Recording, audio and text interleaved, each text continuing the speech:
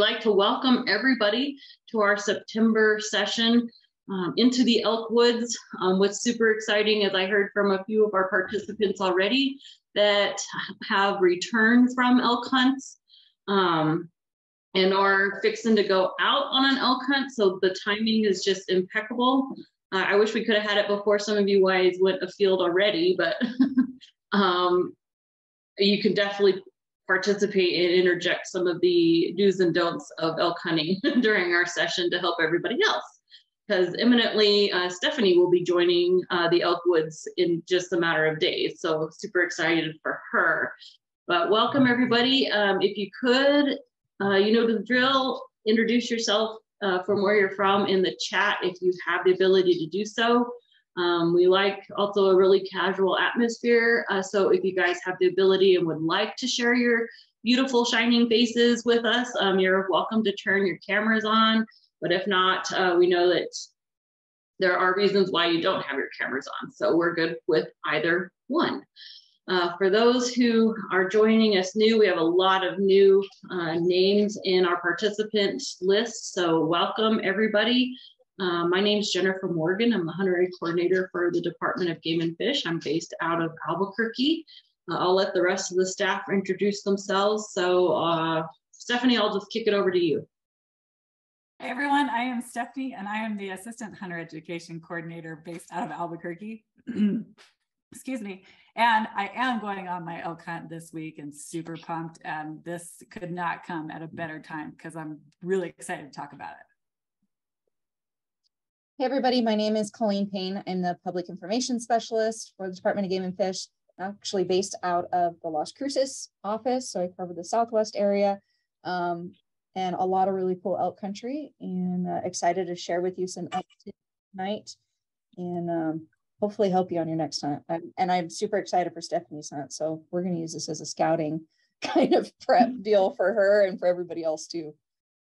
Sorry, I just want to interject real quick. And I want to say, Christiana, I love that you're cooking dinner right now and listening to this. I envy your multi-focus because, man, can't do it. So good for you. I'm really excited about that. Share with us your recipes when you're done. And good evening, everyone. I'm Tristiana Bigford. I'm the Assistant Chief of Education, also based out of Albuquerque. And I wasn't lucky enough to draw an elk tag this year, but maybe next year. So thank you all for joining us. And I noticed that Tristiana did put in the chat a link to all of our previous social hour sessions. So for those of you who are new and or you maybe forgot where to find those, that recorded library of our sessions, the link is in the chat for you. So we have got a lot of really fun, cool information to share with you all this evening. So I'm going to go ahead and get my screen share up.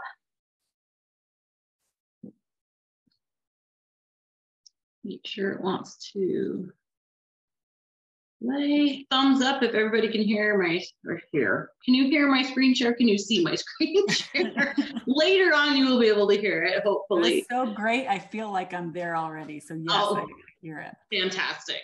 Yeah, that's why I chose this background too, because I'm really ready for fall. So I'm like past ready for fall. Awesome. So into the Elk Woods we go. And again, we keep these sessions fairly casual. So if at any time anybody has any questions, please feel free to fire away any questions in the chat. If somebody is not actually actively speaking, then the rest of us will be mediating that conversation. And when appropriate, we will interject your questions into the conversation, or you can use the raise hand button because we love to actually hear from you or see your faces. So please know that this session is very, we want it interactive. So, so first of all, before we even start going out into the woods, no matter if you're scouting for elk or whatever the species is that you might have drawn a tag, or you're getting ready now to go out on your hunt, you need to do a gear check. Some of this might be a little bit, we've covered some of this before in some previous lady social hours. But these are some of the absolute essentials that anybody needs to have before you go field, especially if you're going by yourself or it's just you and another person. But make sure you have really good, sturdy, waterproof boots. Don't go and buy a pair the day before and then think these are the best fitting boots ever. Wear them out on your hunt and you're going to regret that for sure. So don't do that. Plan way in advance for the bright boots. And then that way, if they don't work for you, a lot of these retailers will actually have a return policy. So it'll allow you to also do that as well. But definitely buy the best boots that you can that's going to give you that ankle support and whatever your foot might need. There's several out there on the market, so just go try them on and find the one that fits you the best. Packs are another huge one, depending upon what you're doing for your particular trip. If it's a scouting trip, then maybe just a day pack is going to work really good for you. But if you're actually going out for a hunt, ensure that that pack, no matter what it is, has the proper fit and ventilation. I think we've all worn packs before, especially as women, and they were designed for a man and they ride on your hips and they're super uncomfortable or they don't fit your shoulders. And then now you feel after wearing that for a couple of days that you're just all kind of a mess in your back and your hips. So try those kind of things on well in advance. Make sure that it does fit properly around your waist and that there's different areas that will allow you to adjust for your body type and potentially where that weight load is going to be. I should have brought one of my packs in here, but you can kind of see on this particular one, they have what they call load lifters. So when you do get a really heavy load, you can actually, it takes the weight off of certain areas of your body. So it's not just riding right down on top of you. They're amazing, especially if you've got a load you're coming out with. So just look for those dual purpose packs, ones that you have lots of storage. Some of them you can actually separate out like this to where you can put some quarters down between the actual hard part of the pack and the rest of it. And so then that way you're not sticking your game meat inside with all of your clothes and everything else. But look at all the different types of functionalities of packs. Hey Jen, I'm gonna jump in right there if you don't mind. Sure. Yeah, go ahead. We had a couple comments, questions in the chat since we're on the topic of packs. I get it, girls. I've been there of not finding a pack that fits or trying to find one that fits right or is the right weight and has the right kind of setup. And a lot more outdoor companies are definitely changing their and adding products, especially that are tailored and designed for women. So there are female built packs out there now. Badlands makes some, Mystery Ranch. QU just came out with a women's suspension frame, which I've actually just tested out and loved. It fits really well. So there are definitely some options out there for you, and a really good fitting pack, I feel, is like 99% as important as a really good pair of boots, because you're going to be wearing that all day and you want something that's going to be comfortable and meets your needs. So a lot of the stores like Cabela's and Bass Pro's and Sportsman's have packs there. Go and try some on. Definitely go and try some on and see how they fit. And if you can find the kind of the right size and stuff that you need. But there are definitely some good pack options out there. I just kind of wanted to hit on that because we had a couple comments. Yeah, no, I thank you for doing that, because it is literally essential and it can make or break you on a hunt for sure. I have a Kuiu pack too that I absolutely love. It's the Icon Pro and it fits me really well. I'm not very long in the torso, but it fits me very, very well. And then I know Prois makes an all ladies pack. They make ladies camo and outdoor gear, and they have come up with a really nice pack as well that fits various types of body sizes and types. So, and a lot of these companies are really great about returns. So if you get it and you put some weight in there and you're like, this is just not working out, then pack it all back up and send it back. Stephanie, did you have something to add on that? Yeah, that you stole it from me, right from underneath me. I was just going to talk about order some and return it, because like the QUs and stuff you can't get in stores, right? So some of it you have to do it in a significant amount of time before your hunt. So, you know, start ordering now. If you've already done your hunt, start ordering now and trying those things out for, you know, next year, and returning them if need be and whatnot. So yeah, you stole it from me. So way to steal my thunder. Great minds think alike. So the next one that is so very important, that I kind of learned a little bit later on in my hunting and outdoor enjoyment is the extra socks. Oh my gosh, extra socks will make or break your blisters. And there's actually socks out there that I've found that are double layered, to where if your feet slip and stuff, it creates, it keeps your feet from getting hot spots. So, which if you're doing a lot of walking and up and down terrain, it is a lifesaver. But that's part of the clothing part here with layering is key.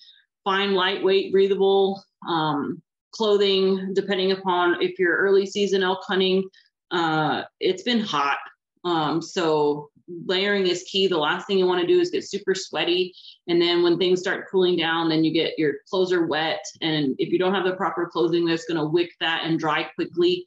You can run the risk later on that evening, if you're coming out, of getting chilled. And so you don't want to have that happen to you. So take enough clothes that's lightweight and breathable, and you can layer that and put it on and off as needed, especially if you have to hike up to a glassing spot. Now you get hot.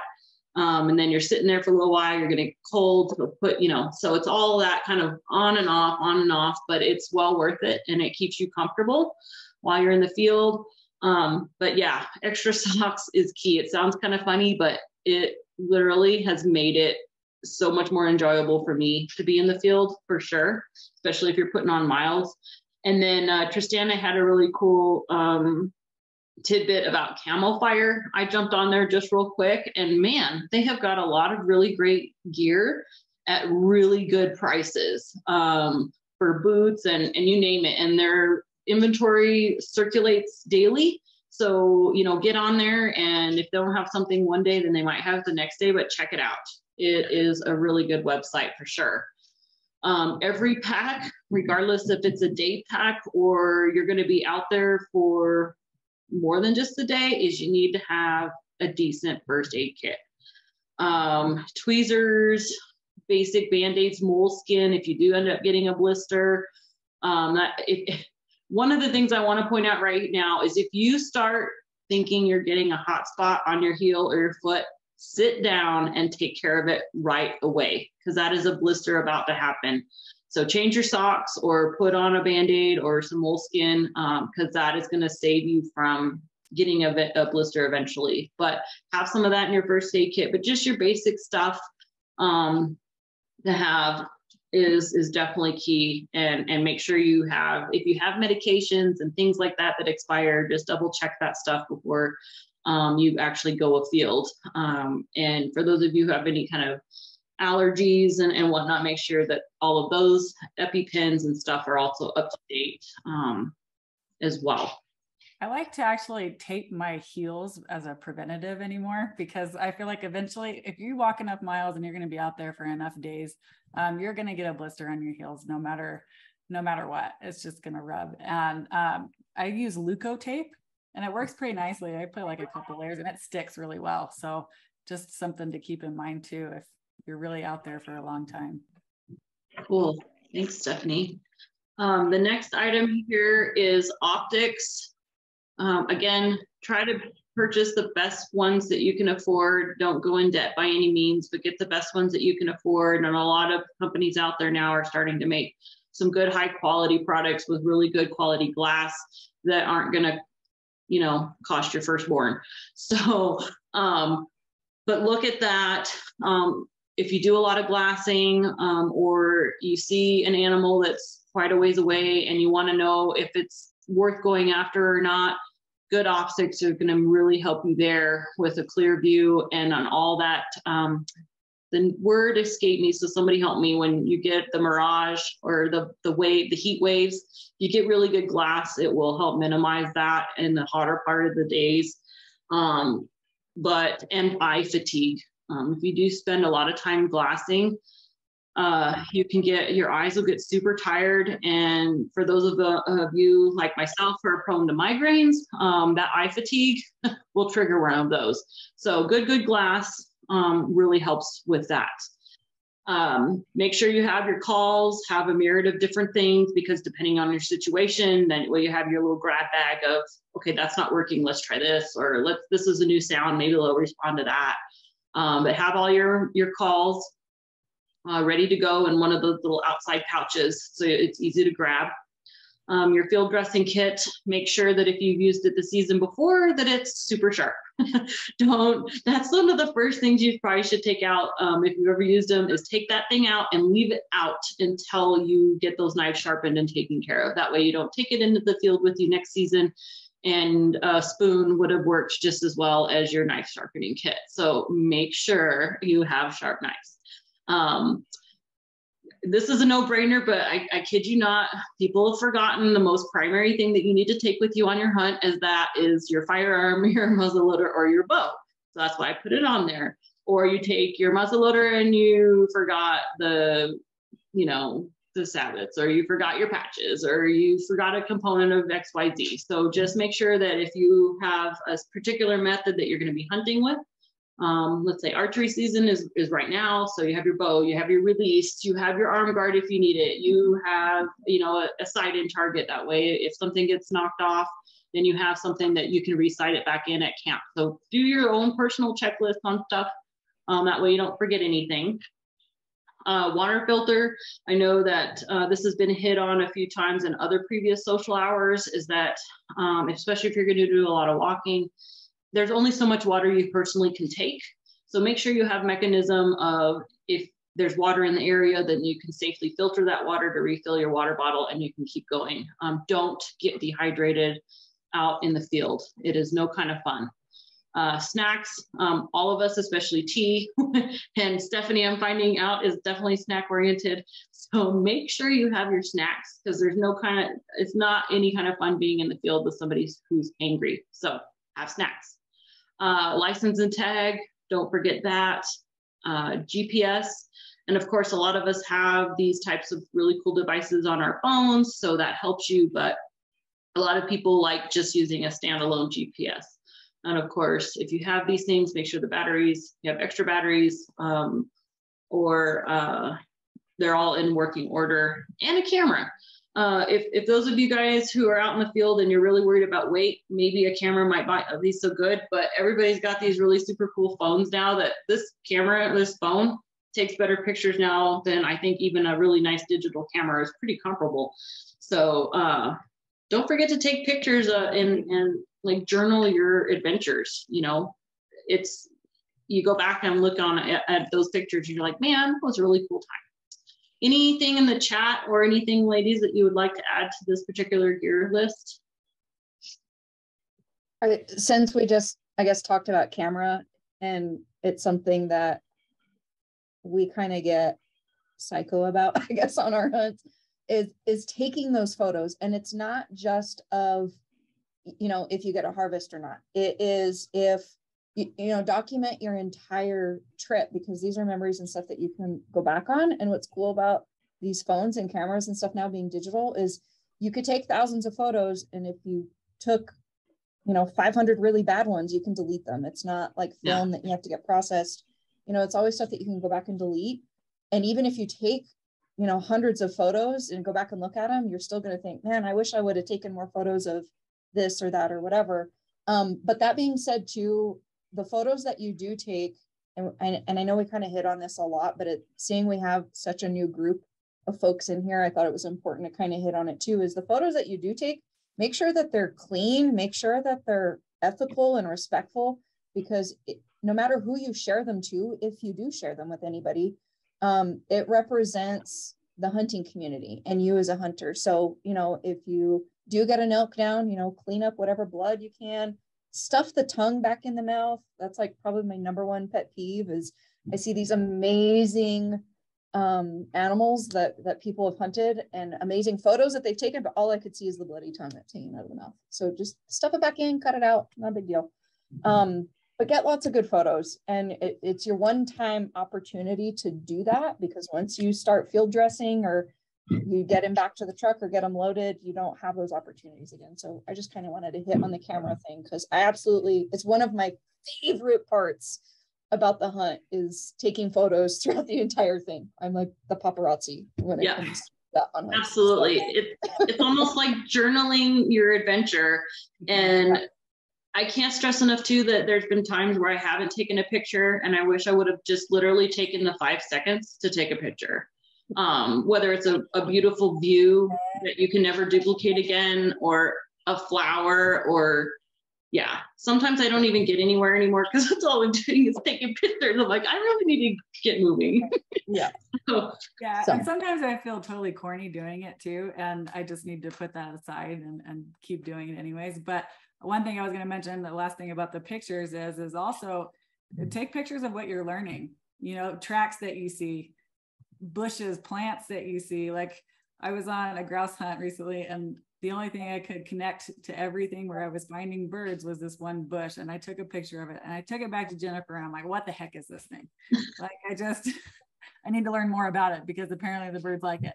On that note, Stephanie, let me tell you about something cool that I learned about the photos that you do take. And I just learned this a couple months ago when we were in Alaska, but if you have an iPhone and it's updated and you take a photo of a plant and then you click on the photo and click info, it'll give you a link to what that plant is. So you could use it as a plant ID. Swear. It was the coolest little thing ever. So you can learn about that plant. And I noticed it does do it for animals too. So if you take a picture of animal, hit info, it'll tell, it's not always correct, but it's pretty dang close. And it may not even know, like, because there was a lot of plants that they didn't, I don't know, Apple didn't know what it was. But that's just a cool thing, talking about learning. I know we've got a ton to cover tonight, so I don't want to take all the time on photos. Real quick, some of our comments, Onyx has been really amazing for some people. Some people we're going to get to that. Toilet paper and hand warmers are important. An extra shirt just in case you get a little too sweaty. Maybe that's for like the day trip type of stuff. So yes, we use rangefinders. Tips, yeah. Rangefinders fall into the optics category. Yeah, thank you. Good points. Most definitely. But yeah, thank you for blowing my mind about that Apple deal, because I'm going to be all over that. I'm going to go out in the backyard after we get done and I'm going to just see how accurate this thing is. If it says that my one tree of my tomato plant is the pine tree, then maybe the credibility isn't going to be so good, but I'm going to try that. Thank you, Colleen. That's super cool. It is super cool. All right. So we'll go ahead and move on. The next thing that I kind of added in as well, that ladies, you might not have, this is like one of these afterthoughts, but make sure that you have a hunting trip plan and you leave this with somebody that you can trust. I cannot stress this enough. I actually had a friend just this last weekend who her truck broke down in the Gila, and she didn't let anybody know. And so when she finally got through to a tow truck, she had to wait 6 hours. And it's like, man, if you would have told me and called me, we could have probably been there a whole lot faster than 6 hours. But it's super important to give this to somebody. That way, if something does go wrong or you need assistance, somebody can find you. A couple of things too that are out there on the market. There's so many different new types of satellite communication resources, devices that are available. If you know you're going to be in an area that you either don't have good cell service or no service, sometimes always count on no service.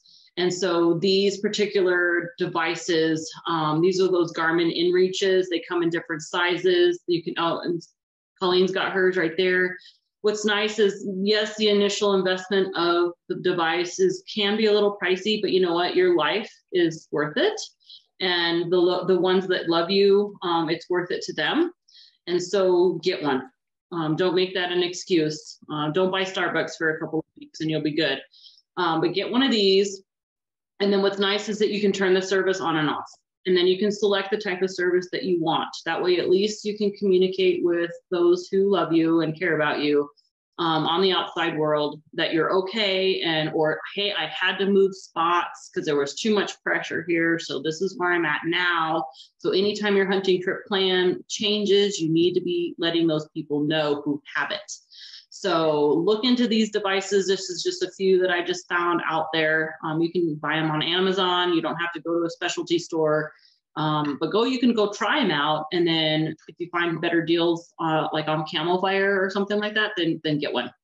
But don't leave home on a trip without some way of communicating with people. So we'll get right into the types of habitat to look at when you're, again, we're going to focus on elk hunting today, for elk hunting.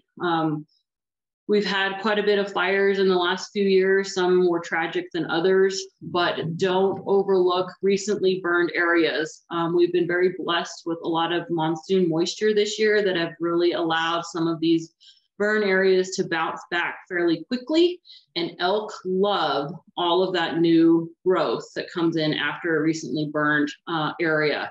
There's lots of new grasses and forbs, and they're mostly grazers, but there's lots of food in there that's high protein that they're going to go in after a burn. So look at those areas and concentrate around the edges and stuff of a recently burned area. Even if it's post-burn, even a decade ago, it's still going to have vegetation in there that other older, more, older ecosystems are not going to have. So they're going to concentrate on the one that has more variety from a recently burned area. Look for water and wallows. I know certain units right now are bombarded with water, so you're not going to have a problem. But as things start drying out, this is going to be key, especially for your mid-season hunts when it does start drying out. Obviously, it's just like anybody else. If you get thirsty, you're going to go find water. But especially this time of year in early season and rut, those elk love, those bulls love to be in wallows. So if you find one, go look at the perimeter of the wallow, see how much it's being used. If it looks like it's just completely covered up in tracks, that is a key thing right there that, hey, this is something to look at as part of your hunt agenda, is checking those wallows and maybe sitting one. It could be very conducive for a harvest. So check out that kind of stuff. Like I talked about earlier, those edge areas, elk are kind of creatures of habit. They like to come out of the trees to feed.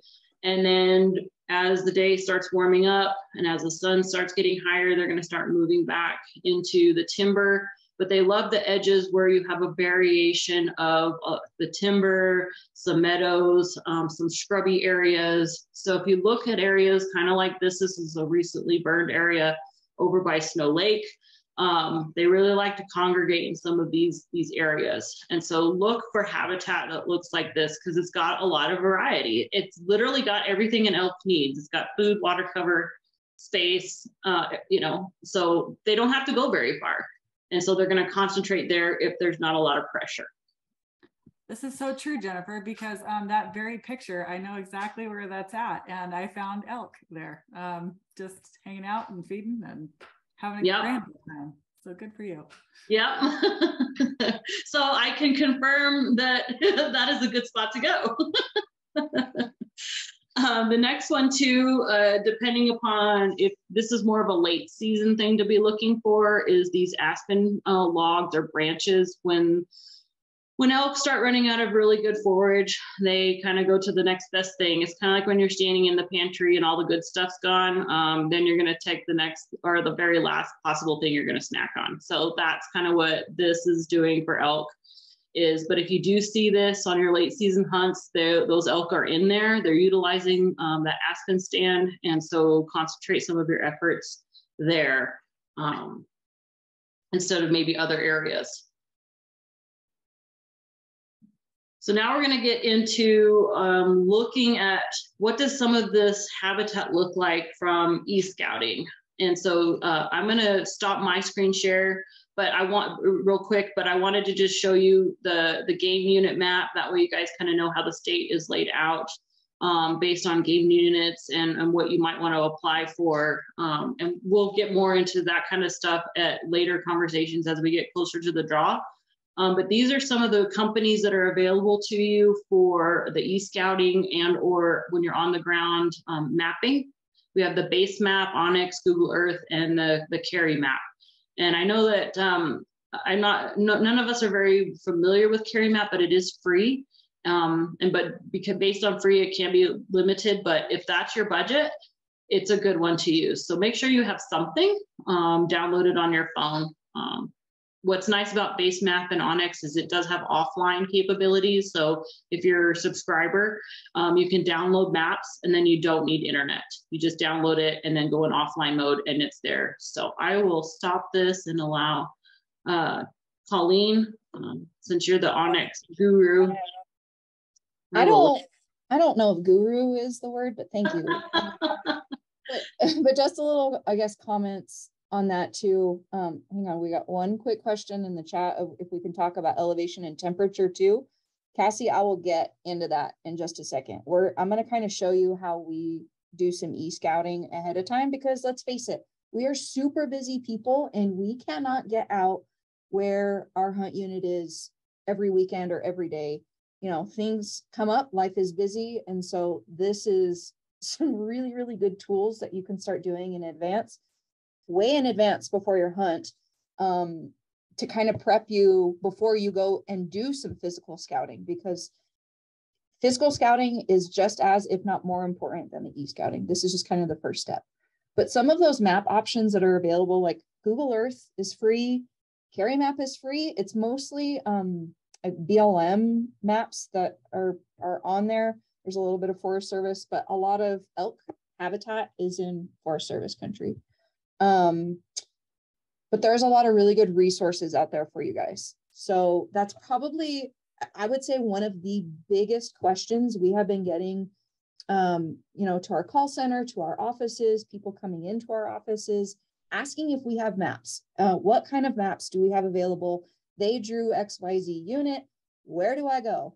And given our maps on our website are slightly limited, because we give you the unit boundary and the descriptions and kind of some general unit, but I'm a detail-oriented person. I want to know exactly what tree I need to go sit by. And if it's the wrong tree, I need to know what tree not to sit by too. So I'm going to do a little screen share and kind of walk you through Onyx, which is something that we use quite a bit. But if you joined us on our last Ladies Social Hour, you know that you got an Onyx subscription. So we're going to kind of show you how to put that to use, and some of the features that are available in it. So because I cover the Southwest area and Stephanie is soon on her elk hunt, we're going to kind of focus, I guess, on the Southwest area, just to kind of do this walkthrough. So let's see. Somebody give me a thumbs up if you can see this map. Okay, cool. So one of the first things that I do is I kind of figure out where my hunt area is. So looking at this, it just looks like a general map, right? But if I come up to hunt layers and I've got New Mexico downloaded, I can turn on this New Mexico GMUs. And you see that green line that just popped up now breaks down for me all the different game management units that I can focus on or worry about, and make sure when I download these maps too, that layer is turned on, because when you download those maps and you're offline and you're in the middle of the Gila, you want to make sure that you're staying within your unit boundary. You don't want to get in trouble for hunting a different unit. So that's why it's super important to know where you are and where you're going. So looking at this, there's a lot of different things that I'm looking for too initially. So kind of to orient you guys, Reserve is going to be right up here. This is the western side of the state. Silver City is just south of here. The green that you see as I kind of zoom in, that is U.S. Forest Service property. This kind of speckled grayed out zone is wilderness. The yellow is Bureau of Land Management. The bluish kind of green is New Mexico state land, state trust land. And then just The white or clear is private property, just to kind of give you an idea of what I'm looking for. So the cool thing with Unit 16A, a lot of it, a lot of it is public. So you have a lot of access points, you have a lot of country to cover, you shouldn't have any issues. You know, when you bump into other hunters, there are plenty of other places to go. So I kind of look of, okay, cool, I've got a lot of places to work with in my unit. And that also helps me in picking my unit when I apply too. I'm not going to apply in a unit that I might have limited access or is, I just may not have somewhere to go. Then I also kind of consider where I'm going to be coming in from Las Cruces. I'm going to probably be coming, you know, from the Silver City route. If I'm coming from Albuquerque, I may be coming through Daddle kind of country. So I kind of look of where I'm going to be coming in from. What can I hunt that's close? How are the roads looking? And every September, every year, it never fails. We get our monsoon seasons and roads get tremendously washed out.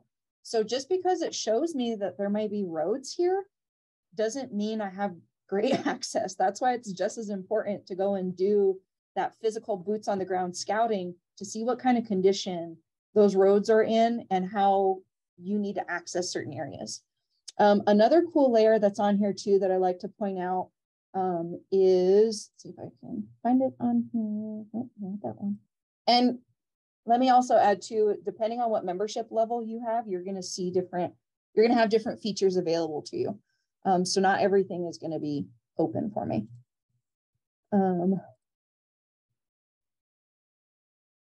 Trees, crops, and cover. Okay, so there's the second tab on here says historic wildfire. Jennifer just mentioned that elk love this old fire kind of habitat. It brings in a lot of new growth. Some aspen groves will tremendously come up, and a lot of deer and elk love those new baby aspens to eat. So if I turned this tab on, you're going to see a different layer pop up on the map in different colors. And it even shows me what year those fires took place. So I've got 2021, 2018, 2016, 2012. If I back out a little bit too, let's see if it showed. It doesn't show the recent black fire. That's actually in a different tab. Oh, I could also turn on, if I had the membership level, different open gate properties, unitized ranches. So if you drew a elk license, you have permission to hunt private property who is enrolled in the E+ program, who has opted for the open or unit-wide options. We have a list of that on our website. I'm not going to go into super detail about that, but in a lot of these places, you don't need it because there's so much public to hit. But I wanted to find this fire one. See, I told you I was not like the expert. I found it earlier and now I'm not sure where I put, oh, current conditions, active wildfires. There we go. So see how all of that just turned red? It is not an active wildfire at this point, but because U.S. Forest Service is still working on it, that's how it's still kind of showing up on the map. So I can kind of see where that boundary of the fire was. So I'm going to actually turn that back off. But you see it overlapped a lot of those old fires and such too. So, you know, I can go in and zoom in to some of these areas and see really what those fires looked like. When you start to get too many layers in here, it does kind of muddy things up and makes it kind of hard to see actually what things really look like. So I am going to turn it off and I'm going to show you how I toggle back and forth between some different features that are on here so I can get kind of a better lay of the land, I guess. So I know all of this was burned area because I just turned that layer off. But as I zoom in more, all of these little speckled lines are trails or roads. A very, very important thing to make sure you check before you leave on your hunt is looking at the motor vehicle use map for that forest. Every forest is going to have one. A lot of these roads that you see on here are no longer in service and they're closed roads. but they're still going to show on the map. Just because they're here on the map does not mean that you can go in those areas. So, and especially with the recent fires, recent floods, you want to make sure that you're double checking that vehicle use map before you leave on your hunt. It is something that you get from the Forest Service. Colleen, how Yep. accurate is the layer for the Forest Service roads on here, according to the MV? So I can even zoom in a little like further on here, and you can see some of them. Obviously with some timber and height in here, it's going to make it a little harder to see some of those little 2-track roads. And because if any of them are closed and have been closed for some time, they may not show as well on the satellite feature here. But I mean, on if you go to layers, you can turn Mhm. on the active roads layer, and it'll show up the roads that you can drive on are, there you go, motorized roads and trails. Yep, right there. Light up. And so I'm wondering how accurate some of these are, I guess, compared to our, You know, BUM. from a user standpoint, I would say they're fairly accurate. But there are still a lot of roads that I will find on my Onyx, and my husband uses another GPS software that I'm having a brain fart on about at the moment. But he's got the roads that are closed marked on there that we can't access. And you can always go and add notes on here too. You know, if you go in an area that you really want to maybe hunt, but the road's closed, you can drop a marker and be like, hey, this is where I need to park. And then I'm going to hike in on this closed road or something. But as far as it telling you that there's a road here, there was at least a road there at one point. It may not be a current active road, but let me go back. While you're navigating that real quick, Colleen, I wanted to just touch base on the roads. Is that a lot of folks will say, well, I was in my hunt unit and it didn't really look like it was a very well-traveled road, but there was still a 2-track there. So if it is still a 2-track and it's not officially closed, you can use that for hunting, just as long as it looked like it was used prior to hunting. So don't second guess yourself about, oh, I can't use that road because, you know, there's some vegetation on it. As long as it looks like there was use on that road prior to hunting, then that is a accessible road, and especially if it wasn't part of that travel management plan as a closed road. So right.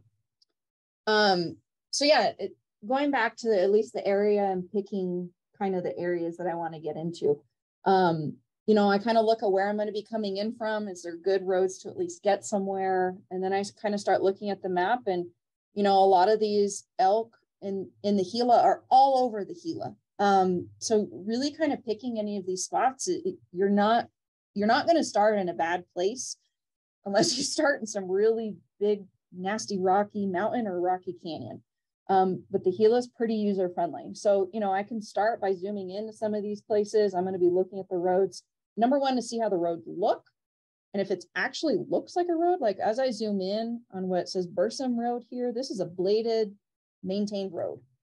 I've been on it several times. I'm familiar with the quality of it, so I know I can branch off from certain areas on this.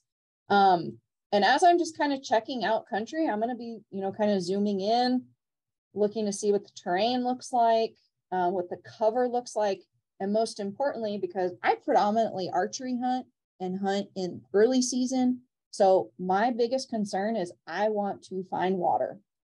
All I care about is I want to find water. I want to see where, if I have to set up somewhere, if I have to hike in somewhere, what are elk going to be using? And that way, when I go out to physically scout, I can check all these waters in advance.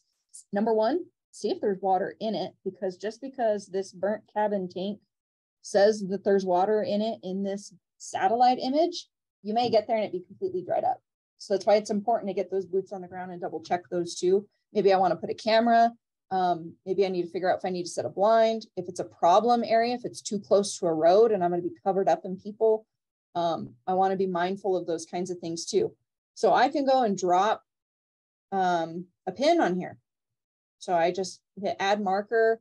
There are lots of options here. You know, if it was a blind, or maybe you found a elk shed, it's a feeding area. There's lots of kind of cool little icons that onX has on here too. I use water source probably the most often, and then I like to mark them blue on my map, so I relate blue and water together. And so when I zoom out on my map, I can see kind of a pattern of where these water sources are, and I can also move from water source to water source if I have to, and put myself kind of in the middle, because those elk may go to several of those water sources. So I would just click save. As I back out of here, now that marker is added. And a lot of water sources are also marked or labeled sometimes on here. Of course, I just zoomed in on one that didn't have one, but you saw that burnt cabin had a name on there. I'm going to pan out and go to another spot real quick too. So you see all these little springs and water sources. Not every water source is going to be marked on your map. So you may be hiking and come across a water source and be like, oh, this isn't on my map, I'm going to mark it. If it's not on your map and you found it while you were actually hiking out there, even better, because that means whoever's doing only e-scouting doesn't know that that water is there. Just kind of a pro tip there. But here's some others that are, there's a spring here, looks like there's some water, some more water, Negrito pasture tank, you know, so there's lots of spots like this as you're kind of zooming in and out that you can mark some of those. And I just go through and I start marking waters of where I want to check out. So when I do go to scout, I kind of have an idea of where I'm going to go or where I'm going to start. And if I get there and I decide, you know what, this is dried up, or this is not a spot I want to sit, I delete it off of mine, or I make a note. You can make notes about it. You can upload photos into those markers as well. So you can take a photo of what it looked like when you scouted versus maybe when you go back for your hunt, that sort of thing. Another cool feature that onX has that I use and toggle back a lot is this 3D option. So I'm going to go to a different area because I know it's much steeper. So here's Elk Mountain. There may be elk here. It's Elk Mountain for Pete's sake, but just looking at this, I can't get a good feel for the terrain. I may not want to hike almost 10,000 feet to the top of it to chase elk. So I can turn on the 3D map option, and it's going to change my perspective that now I can kind of see a little bit more of the terrain and the way it's laid out. And I can zoom in, I can get, you know, a lot more detail. I can see it's pretty rocky on the south side. And I also like to do a lot of this on the computer versus on my phone. You can log in onto onX on your computer and do all of this, is what I'm doing right now. So you don't have to use it just on your phone. But as I'm coming in and looking at some areas too, earlier I found a couple tanks in here. But I kind of want to get a feel for, okay, if there's water in this area, where might some bedding sites be? Where might some feeding areas be? They like to come out and graze in open areas, but when they go to bed, they're going to be going for cover. So finding areas that have food, water, cover, and space is all you really need to look for. And I know that's probably easier said than done, but here's a really good example. There's two water sources. There's one here, one down lower here. They are likely going to be going uphill to bed. They're going to play a lot of those thermals and the temperature to their favor. So you got to kind of pay attention to that too, especially during archery season, of playing the wind to your favor. They have a very, very good nose on them. So you want to make sure that you're not sending all of this human scent straight into their bedding areas, make them nervous, they up and leave and go somewhere else. So always play the wind to your advantage. I like to carry a little wind checker bottle of it's unscented powder, and you can just squeeze it a little bit and it'll tell you which direction the wind's going. And it may completely change your plans that you have to now go all the way around much further to play the wind right, but it'll definitely help in the success of your hunt, no matter what you're hunting, not just elk, but any species. Using the wind to your advantage is key. Is there a question? It looks like the chat's blowing up, but I don't have it open. Is there questions on this stuff that I can answer? Not really any questions. There was just some good comments about making sure that you're on the right roads and calling the Forest Service for the most up-to-date closures that are based on fire impact, or if they've been washed out. So the Forest Service is your best. Call the district ahead of time for your best resource on those roads. And yep. Then Kira also had a really good comment about if you need a map, download the most detailed map as possible for your offline maps, because then once you get in an area, then you're only going to have like what you recently downloaded. So thanks, Kira, for that tip too. Absolutely. Another good option too is you can always call the Forest Service office, visit with them on, if there's maybe some potential closures coming up. I know we're really focusing on elk right now, but that is especially true for spring turkey season. That's the start of a lot of prescribed burn season that time of year too, or shortly after turkey season opens. So it's good to at least ask, like, hey, is there going to be any closures coming up in the area that I'm planning to go? You can always touch base with a district officer or an area officer for the Department of Game and Fish and get an idea on any kind of conditions or info or how things are going, how things are looking out there too. It's an additional source of information. But this is really how I start e-scouting. I kind of get an idea of where to go and kind of get myself familiar with names of places and maybe road numbers, and just kind of get familiar this way. And then so when I go into actually boots on the ground scout, I have a much better idea of where to go and what to do instead of aimlessly wander through the mountains, which is perfectly fine too. And you find a lot of cool stuff that way. But I like going in with a plan. I'm a plan kind of person. I'll just add, I would call multiple agencies. So I would for example, when I was going on this grouse hunt, I had called the Forest Service and they told me this road was closed that I wanted to go on. So I was totally bummed out. I actually called the district officer as well to talk to him about some conditions. And he said, nope, that road is open. I was just on it 2 days ago.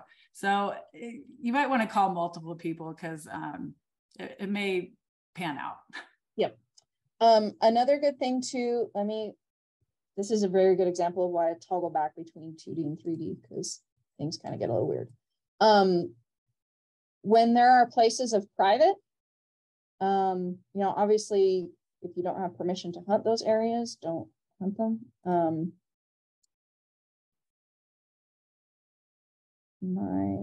Private lands are tuned though. For some reason it's not telling me my ownership. Let me find somewhere else. But if you are hunting in an area, and there is private nearby and you shoot an animal and, goes off into private, oh my gosh, now what? Like, how do I even know who it is? Who do I contact? Onyx does usually give land ownership on here too. And of course, as I'm trying to tell it, I'm not having luck of it popping up. Usually it just pops up. You go to an area that has a lot more private. But that way, if you do need to get a hold of somebody, you can. I may not have this layer turned on right or something because that should be popping up.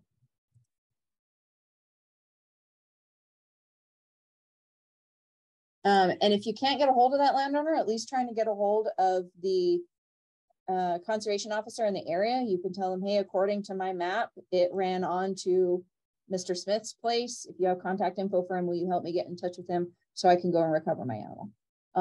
So that it's a useful tool on there too. It works. That part apparently works better on my phone than on the computer. It's having a day. And of course the gremlins are trying to take over Onyx. But I hope that answers some questions, at least on at least starting to e-scout. Make sure that you're scouting in the right unit that your hunt is. And this really helps even when I go to prepare to do my applications also. I do some e-scouting ahead of time to be like, hey, is this unit even worth looking at or applying for? And give me kind of some more idea about it too. So those are the kind of areas that I'm looking for, and things that I'm looking at when I'm e-scouting. So habitat is key. I look at those fire areas. I'm looking for bedding areas, and I'm looking for water is a really key point. If I can find water, there's going to be elk nearby. So with that, I'm going to stop sharing and you can go back to presentation because I've rambled enough. Sorry, Colleen, can you touch on those bedding areas? What are you looking for in bedding areas again? So usually with bedding areas, I'm going to be looking for areas that have water nearby and then has some sort of elevation up. Elk usually are not going to come low from the water to bed.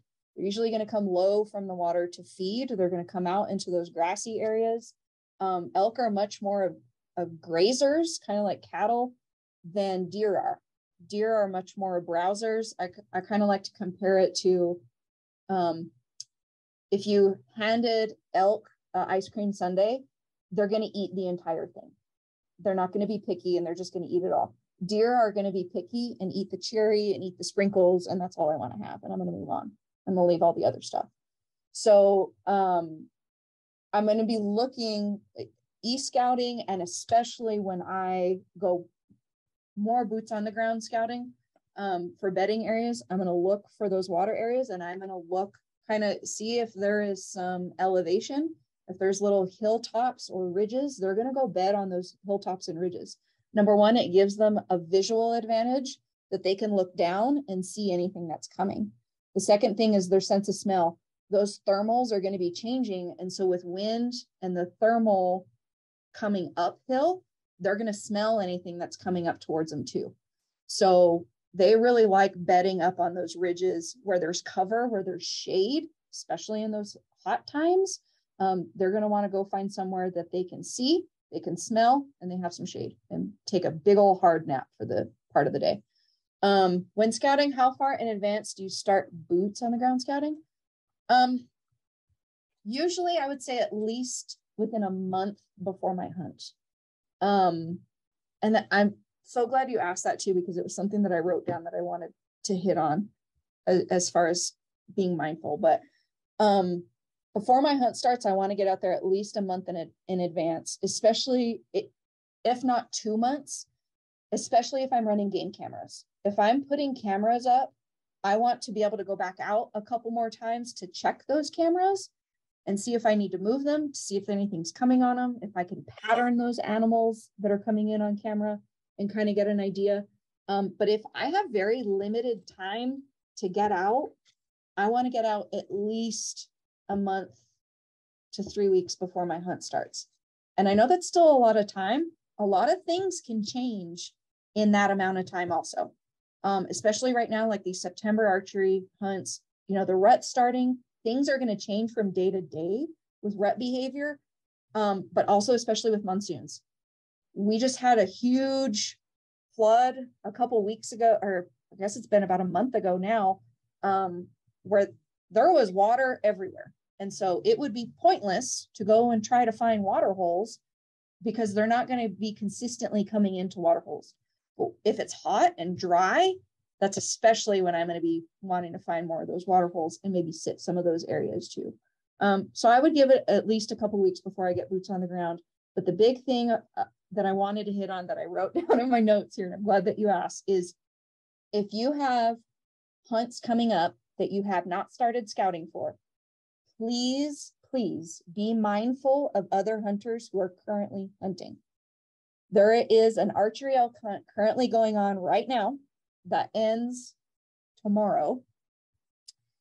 And it never fails that people that have maybe the second hunt are going in right now to start scouting or go check this water tank or let me go check out these areas, and they're causing conflicts with current hunters. I've had it happen to me in the past. I actually just had it happen on my hunt last week, where you're running into other hunters that are maybe coming to scout, or maybe they're coming to hunt doves or bears or something else. And now it's like, hey man, like there's plenty of other places to go. you know, we're here. And so it's a kind of an ethical thing too. There's lots of public land out there. You know, if somebody was there first, give them the courtesy, back out of there and let them enjoy what's left of their hunt. So just be very mindful of the hunts that are currently going on before you go out and scout. And don't put yourself in a dangerous situation too, especially during rifle season. How do we know other hunt dates in the areas? The proclamation is your Bible. You can check. So if it's elk, actually, if it's any species, you can look up, say, Unit 16A, because we've just been talking about that. It's going to list all of the hunt dates for me in the unit, and I can look and see, okay, there's a hunt going on the 1st through the 14th. The next hunt starts the next day on the 15th. So you can see all the different hunt dates that are on there by looking at the proclamation. If you don't have a hard copy, you can download it on our website, or you can give our area office a call too and just double check that way as well if you want to know specific dates. So. Yep. You can also look at species. So there might be concurrent deer hunts going on during an elk hunt as well. So you can look at the species tabs and find out, you know, what other species are being hunted at that same time in that unit. Because that is a pretty common thing to occur. So, and kind of bouncing back to Tim's scouting question is sometimes you don't want to get there too early. So if you drew a 16A rifle hunt in December, you don't want to go right now. You might want to go just to get a lay of the land of where the roads are and maybe what it looks like if you've never been to that unit. But those elk patterns are going to completely change between now and December. And depending upon the extremity of how much snow is there, if we even are lucky to get snow, or where are they going to be in elevation. So kind of look at that kind of stuff too, and don't get out there so early. Don't go scout now and then think everything's going to be exactly the same come December. So same if with deer hunting, you're scouting in September for deer, for mule deer, and your tag is not until January. Totally different patterning. So don't go so terribly early that it's not really doing you any good if you're trying to look at actual animal behavior. So such a good point. And especially right now with elk, you know, it's rut season, it's breeding season, which we're going to get to here in a second. Their behavior right now is going to be totally different than their behavior in December. You're going to find those bulls are going to break off from those big harems and those big herds, and they're going to kind of bachelor back up, or they might be solo. So depending on the time of year is totally going to change how you hunt and when you start scouting. But yeah, too far in advance doesn't help you for your hunt too, because there's different things going on for that species at the time. And I'm so glad Jen mentioned about different species too, because you can definitely run into different deer hunters or elk hunters or whatever. So. Yeah, and especially bear. A lot of bear hunters overlap with many different species. So you could have several different species hunting at the same time. I know Colleen and I were talking during her deer hunt. She had dove hunters come in on her, and then there's bear hunters, and you have deer hunters, and then so it's public land and it's great, but after a while it can be a little frustrating too. So, but just know that, I mean, we possibly could have done that to somebody else and not even realize it. So. But thank you, Colleen. That was great. Good tips on onyx. So part of your scouting pre-prep planning, that's hard to say, I had to think about that, pre-prep planning, is cameras. If you decide to use cameras, they're a great resource, but it can take a lot of extra time. It's an extra added expense. And sometimes people can be so incredibly lovely in the field and they steal your stuff. So there is some concerns that you'll need to have about securing your cameras, especially if they're on water holes that are closer to roads. But a lot of the times if you're doing your e-scouting, you get out there, boots on the ground, you find a seep or a spring and it's not located on any kind of maps and it doesn't look like there's been a lot of traffic in there. That's a pretty good indication that you're the only one potentially who might have found that, or there's very few people who know about that spot and you're going to be less apt to have people mess with your stuff. But for elk camera tips, try to use both of those settings, picture and video. And again, there's so many different types of trail cameras out there. Just know that for New Mexico, the cellular cameras are not legal. So it needs to just take that and house that picture or video in the camera, and it can't send you text messages or all of that fun stuff.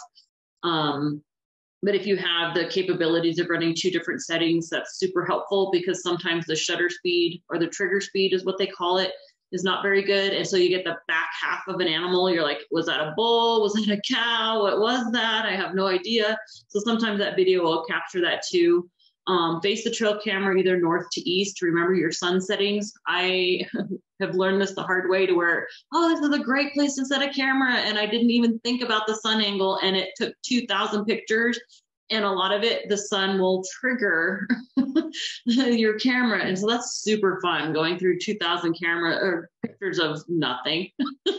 So, or I could have maybe had a deer or whatever on there, and I have no idea, because it was like the sun. So think about that, be mindful. Or one of the things that I have also learned is, when you're setting your camera and you have a lot of, especially now with all the vegetation, you have grass that's waist high, trim some of that down, because that's going to be moving and setting off the trigger on your trail camera. So try to, I'm not saying pulling everything out of the roots and just totally massacring everything, but just kind of trim it down to where it's not just constantly moving and making your trail camera catch pictures of grass and flowers blowing in the wind. Set your sensitivity to low, because again, if you don't set it low, it's going to capture a picture. You're like, what was that?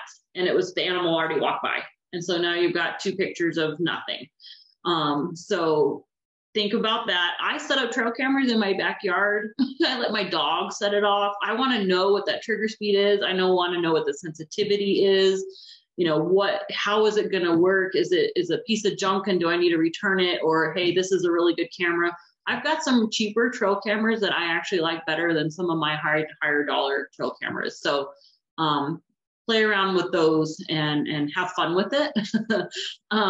Target those water or the wallows, fence crossings, trails that go to and from a bedding area. It's really hard to capture elk in a bedding area, just because they use those thermals, and it's really hard to sneak up on an elk in their bedding area. So if you do have some pictures of them, and then you can be mindful of how to get into that area without being detected, that's going to be super beneficial during the mid part of the day, where most people just go back to camp and have lunch and take a nap. If you know they're going in there consistently during a bedding area, and you know how to get in there, now you're using your entire hunt day instead of just morning and evening. So it's opening opportunities up for you. And then just consider the security on that. They make lots of different anti-theft boxes you can buy online for a myriad of different trail cameras. And I highly recommend to lock up your stuff anymore. Unfortunately, that's just the way society's going. Here's just a trail camera picture that I stole off the internet. But I thought it was pretty cool because it was capturing this animal, really good detail. You can see that it's an early season elk, and it gives you the time. Always be mindful of how you set your date and time. I've forgotten to do that too. And I'm like, I know it's not 4 a.m. because the sun's out. So, so just make sure you're capturing your settings are correct before you actually walk away from your camera, because it's super helpful to know the patterns of if they're coming to and from a water source on a trail consistently between 8 and 10 in the morning. You know when you need to be in there to intercept that animal. So it can be super helpful. Jennifer, can you tell everyone what a wallow is, just in case there are some out there that don't know? Okay, yeah, I'll go back here just if it'll let me. It's not letting me go back. Here we go. So I'm going to go back to this one. So this is just an example of a wallow. You can see how it's like a puddle of water with a bunch of mud around it. Sometimes you'll find like an old dirt tank that has had a lot of water in it, but the middle has some good water, and then it's just a big mud hole around it. Bull elk love to roll around in a wallow, and they're spreading their scent, and they're getting themselves all yucky, and that's just what they like to do. So if you find a little mud hole like this, or they can be way bigger, they can even be smaller, but those bulls will get in that wallow. It's like a pig wallowing around in the mud. So if you find stuff like that, you'll see a lot of elk tracks in it, and that's a really great place to be, especially during the breeding, the pre-rut and the rut. Good question. Next part. I also have another question. Are bolt-on boxes legal, or do you have, or do they have to be secured using straps and cables? You can do bolts, cables, straps, it doesn't matter. There are no legalities on how to adhere that camera to the tree. So, good question. Another part of your scouting and or during your hunt is glassing that area. The one little picture there is when you basically what you want to do is get up high where you can see. It's not, I mean, you're not currently going to be able to do 360, but a good portion of your hunt area or down into some good basins and stuff where you can see elk going up or down, depending upon the time of day that you're sitting. But you're trying to glass up elk. Archery hunts, if you see elk and, oh, I see them, they're 2 miles away. That's 2 miles as the crow flies. So you also have to consider how long is it going to take me to get from point A to point B, and if it's feasible for you to do that. Rifle hunting can sometimes be a little different, but consider the time of day, how far those animals are, and how realistically you're going to be able to do that, especially if you get one on the ground. So just consider a lot of that, but find out where the animals are and then make a game plan. And basically you're just going to pick apart an area.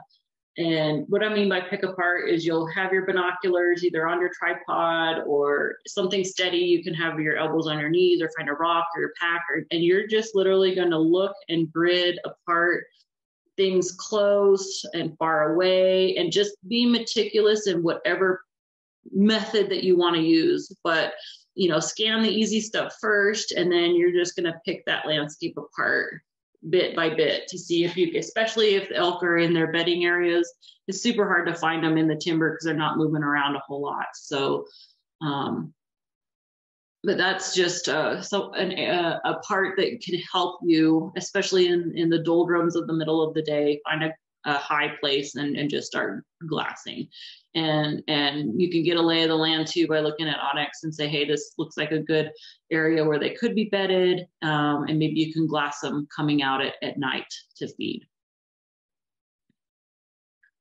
Tracks is a key thing. Just because you don't actually physically see the animal doesn't mean that they're not there. So here's just a comparison of what an elk track looks like.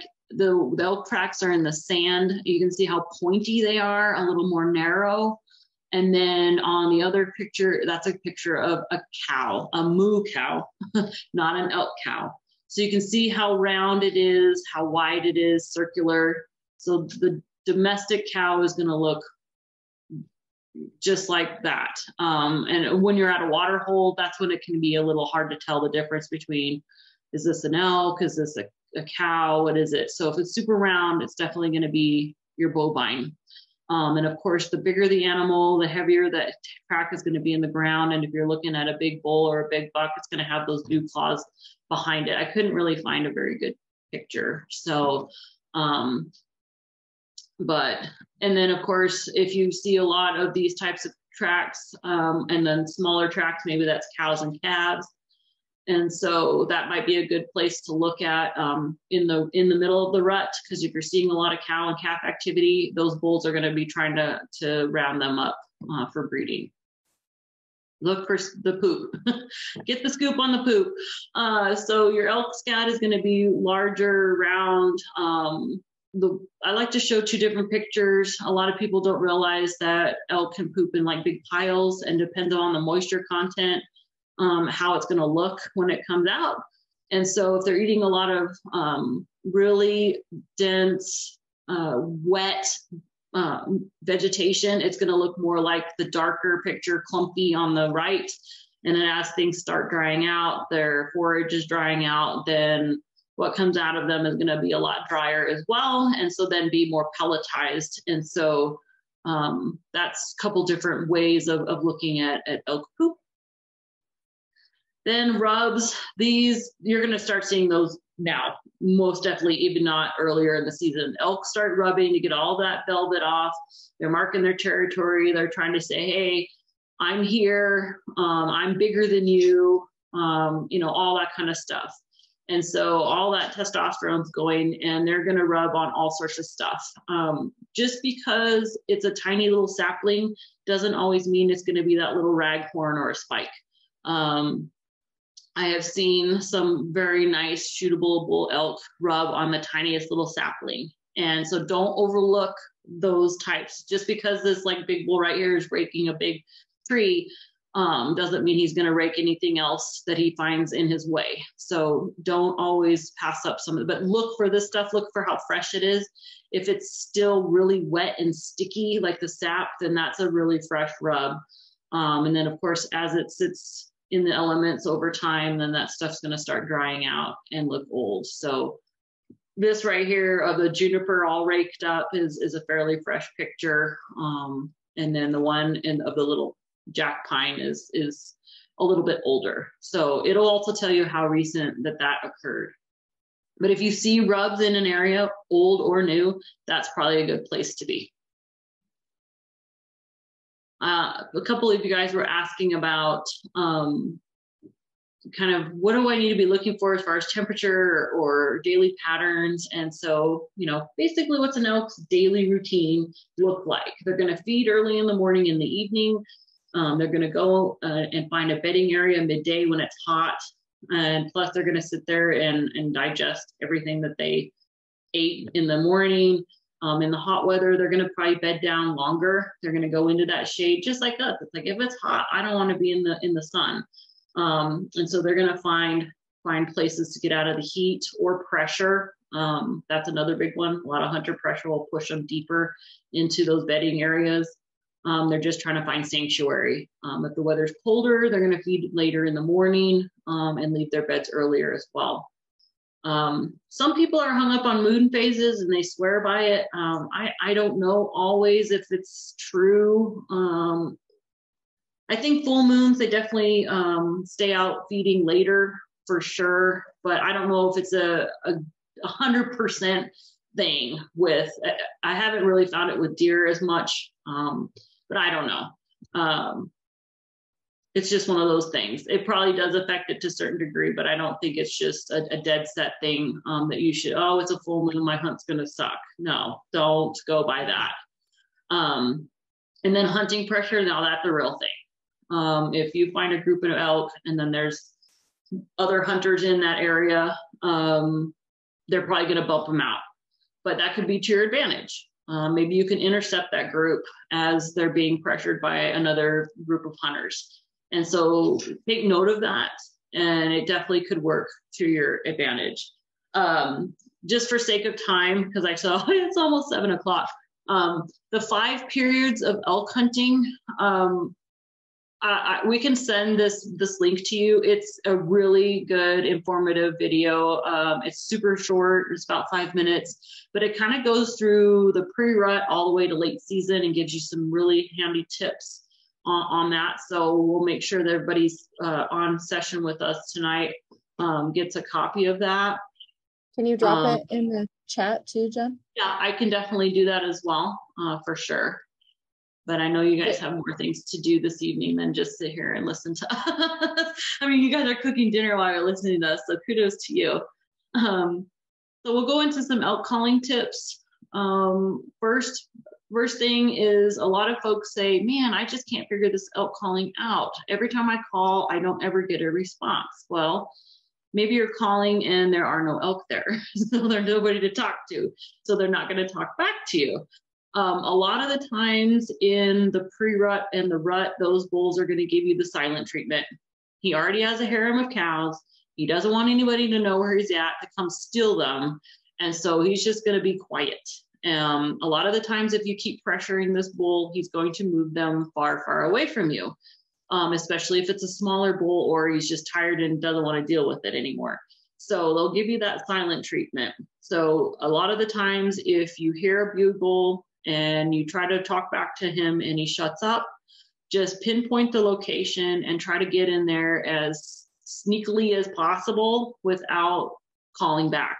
If they're not talking, then don't talk back to them, because you run the risk of pushing them farther away from you.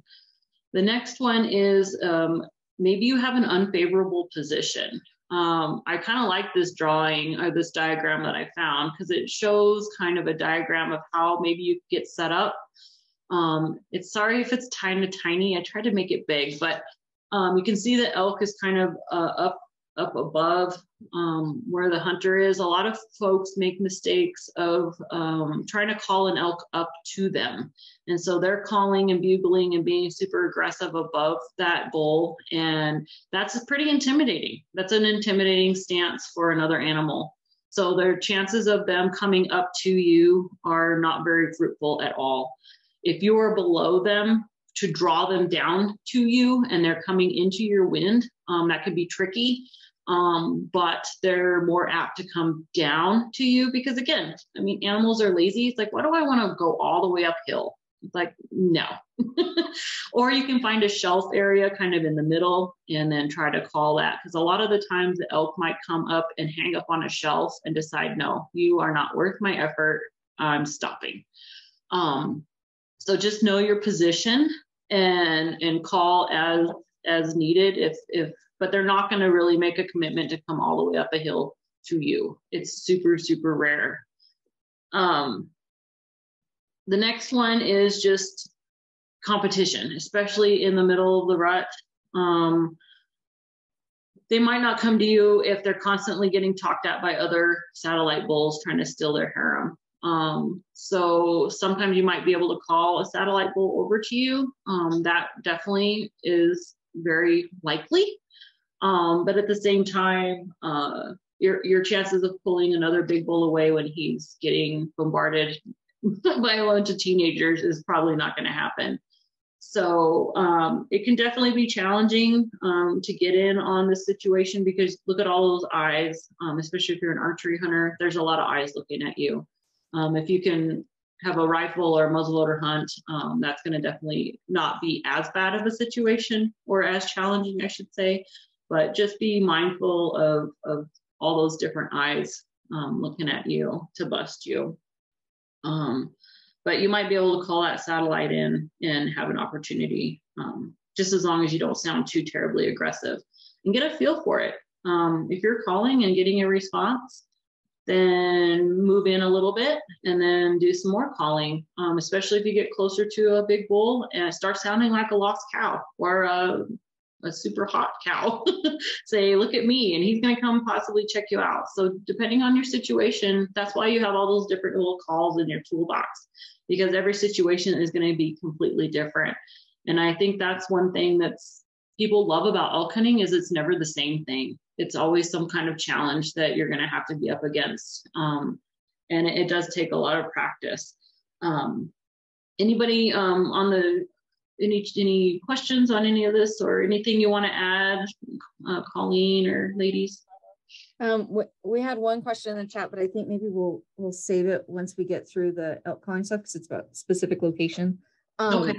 Super cool hunt, though. I want to talk about that. At least for elk calling stuff, and maybe it's on the next slide. I'm not sure, Jen, but at least my 2 cents on that is kind of read the room. You know, if there is a lot of bugling going on of bulls going back and forth, and you can tell that they're getting a lot more aggressive with each other, you know, do different kind of cow calls to maybe bring them in, or act like another big aggressive bull that's going to come and steal the cows. Kind of read the room and read the scenario. And by read the room, I mean read the mountain, and kind of get a different feel for it. Don't overcall. Especially right now too.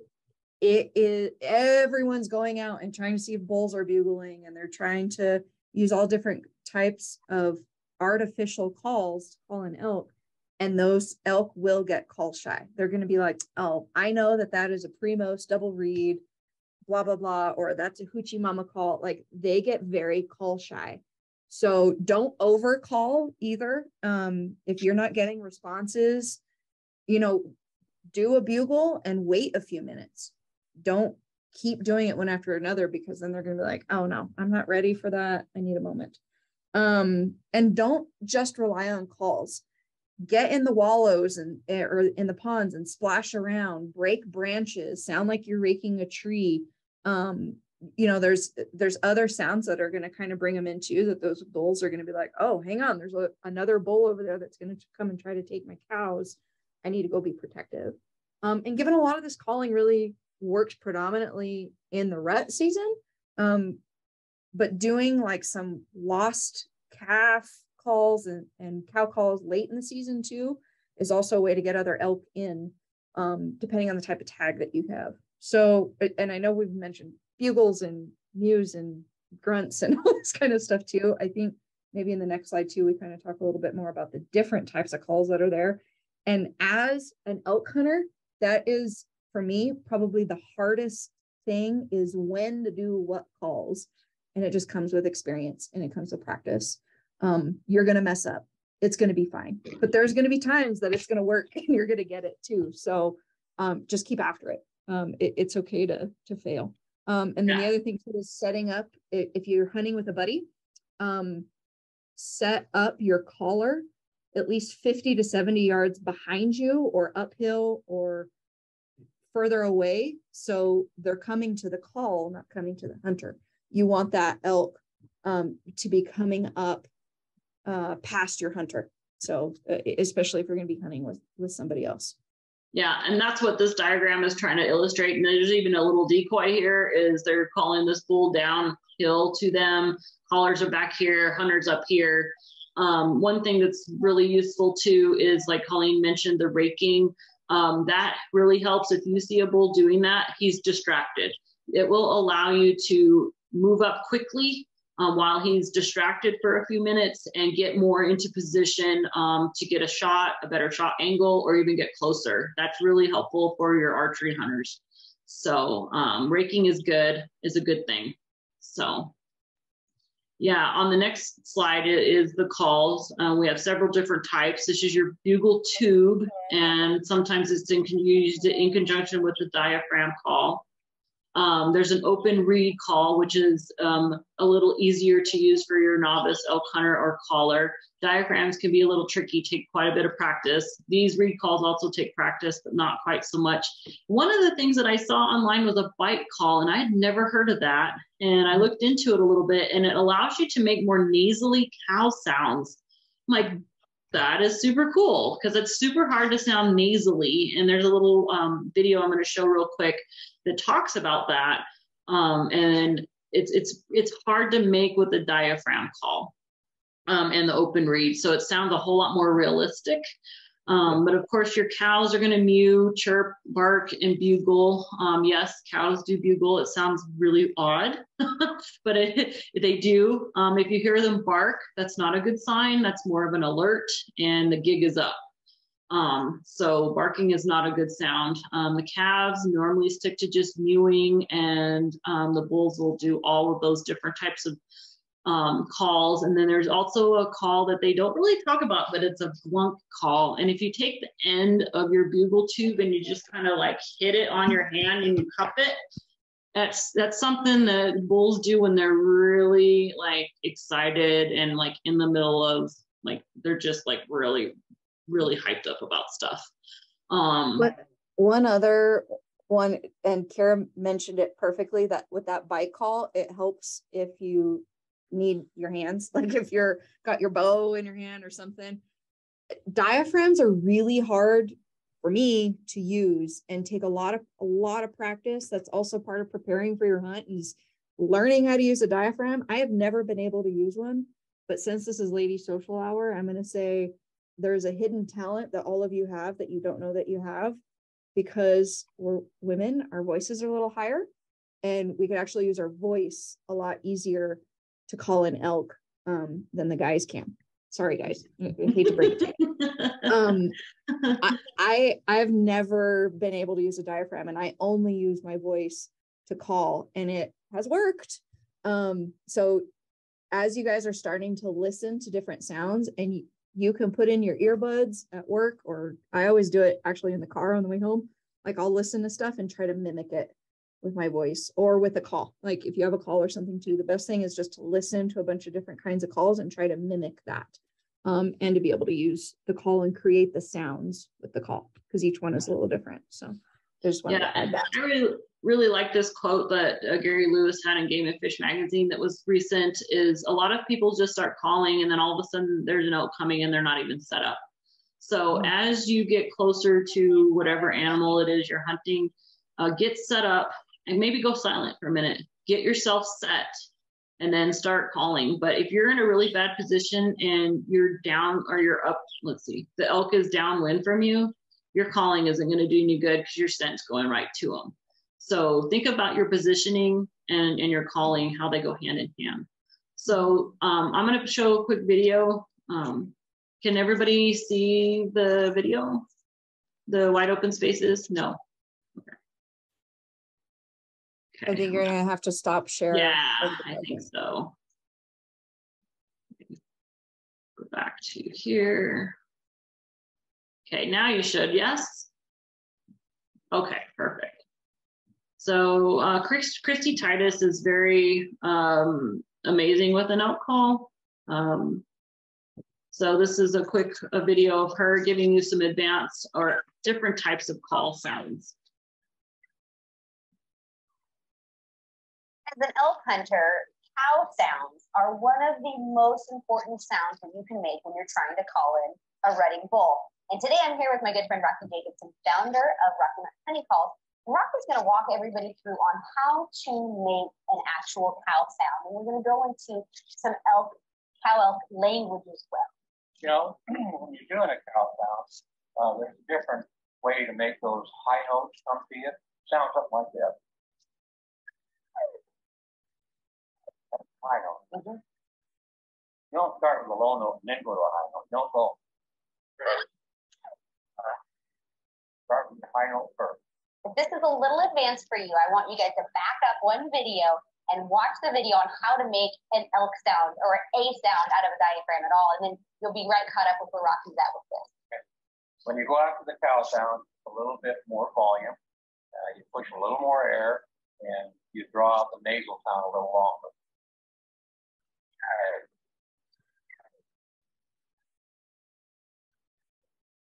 Go into a calf sound, it's a lot shorter, it's not as loud, and it's kind of subtle, really soft.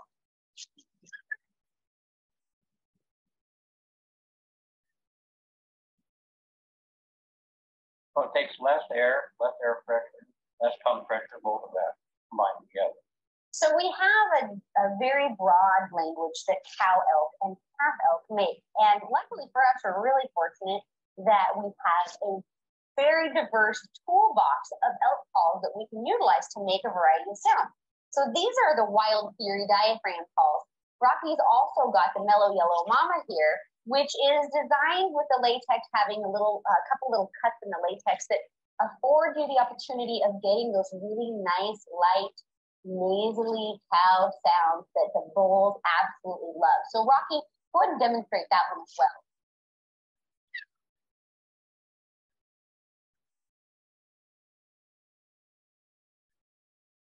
You know, it's very important to have emotions in your calling. You're just stuck with one sound. That doesn't really broadcast emotion to that bull. You want him to be interested in what's going on where you're at. Not only that, but the more sounds you can make and the more diverse your calling is, the more you're likely to convince that bull that there's a lot of ladies in an area and he definitely wants to check it out. Right. You know, and then you get into your estrus cycle that cows come into during the rut time, which is mainly September. And when they first come into heat, they're not really full-blown estrus yet, but they're feeling their oats. And they'll do a little bit of a cry.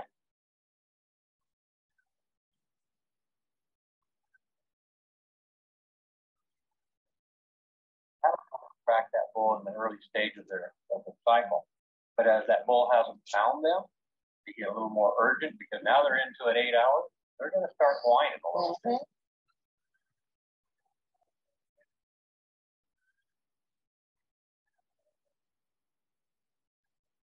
So these more urgent sounds can be made with a diaphragm, or you can also use an external reed call like this one. This is the Ignite Her Wild cow call. And that also replicate these more urgent sounds.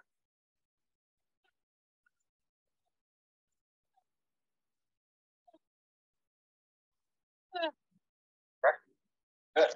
What I like to do is lost cow.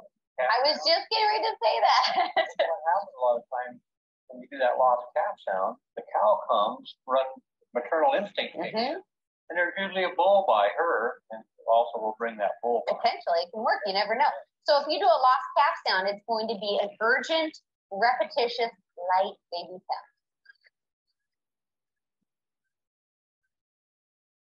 So imagine if you're on a mountain and the calf elk is lost. It is frantically running around looking for its mom. It's making that sound over and over and over again.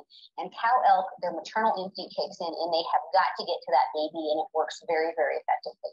Thank you guys for tuning in with me and my friend Rocky here on cow elk sounds, our advanced strategy. We're going to now go into some bugle elk sounds and show you what the bull elk sounds. Stay tuned for our next video. And I don't know if the audio worked great on everybody's end. It was a little quiet on my end, unfortunately, but I dropped the link for that video in the chat, so you guys can maybe pull that up and take a look at it when we get done as well.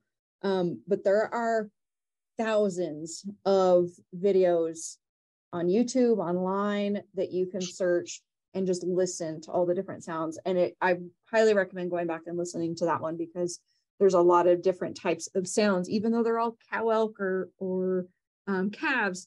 It's different tones that send different messages. It's the way elk are talking to each other. So it's good to look and see and hear the different ways that they're talking. So hopefully you guys can take a look at that video.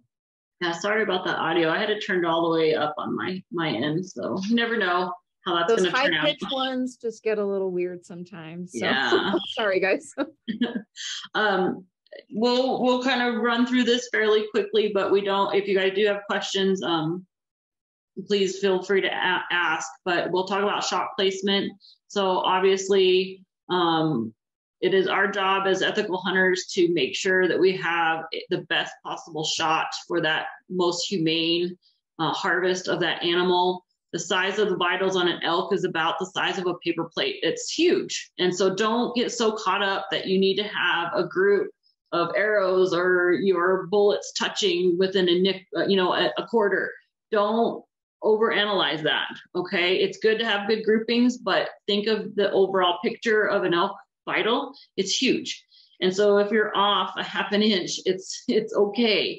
Because I know a lot of people then start getting target anxiety because you're overthinking your process. So just think about how big that vitals are on an elk, and you'll be just fine. Obviously, the vitals of the heart, lungs, and liver. Here's another picture of an elk enjoying a good wallow. So that's another picture of what you could possibly look for. But see how large that heart, lung, liver area is right behind that front leg. So that's what you're going to be aiming for. The best shot angles are going to be your broadside, which is down on the lower one, elk bull picture in the velvet. And the one in the upper top in the aspens is a slight quartering away. So those are the best shot angles for definitely your archery hunters. Front on, I don't recommend really for archery hunters, just because one, that animal is going to see that arrow coming right at them. Unless you're super close, you're really seasoned, lots of other factors not recommended for an archery shot, but rifle and muzzleloader hunters, if you're on your target, highly effective. Here's just a little shot of what that would look like if you have the capabilities of shooting a front-on shot for that. Field dressing, obviously, this is the icing on the cake is if you get an animal on the ground. Even though that is the ultimate goal, the experience and what you learn from just being a field is the most important thing. That's why we call it hunting and not just killing or harvesting. That is the epitome of what we're trying to do is put meat on our table and feed our friends and family, but it doesn't always happen. But once you do get an animal on the ground, especially an elk, it can be a little overwhelming and daunting going, where do I even start? We do have a field dressing video on one of our past lady social hours where I'm actually field dressing an antelope.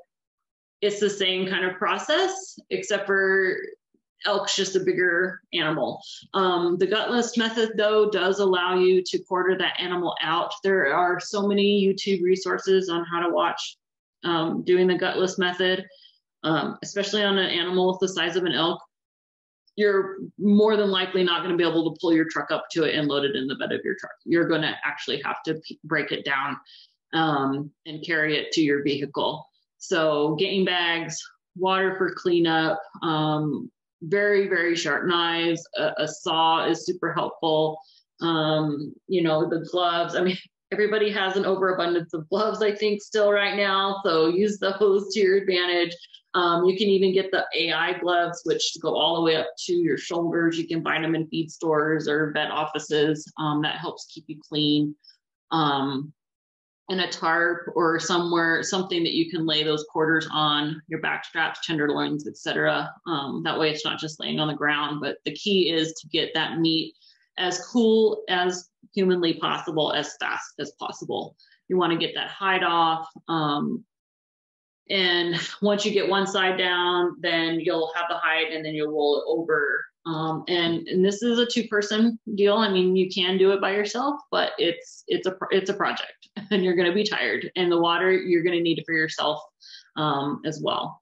Then if you're going to save that cape for either a shoulder mount, or maybe you shot a cow and the hide's really pretty and you want to tan it, try to keep it as clean as possible. Don't roll it up in a ball when it's still hot, and keep it all rolled up, because then that heat is going to cause all that hair to slough off.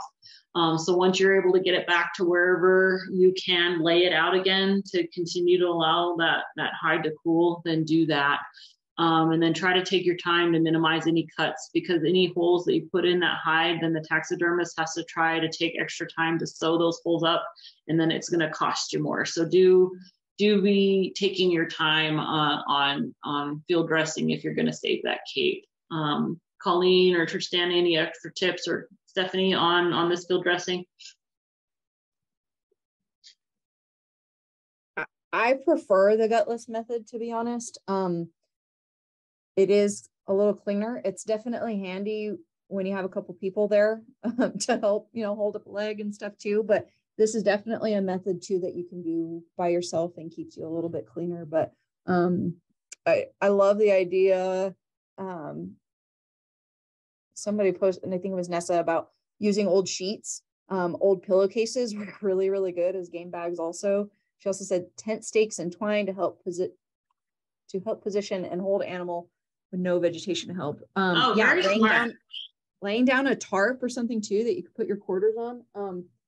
And I'm actually going to try something new this year. I have like kind of some of the thin, cheaper game bags that, always come nice and rolled up. I throw in a package. The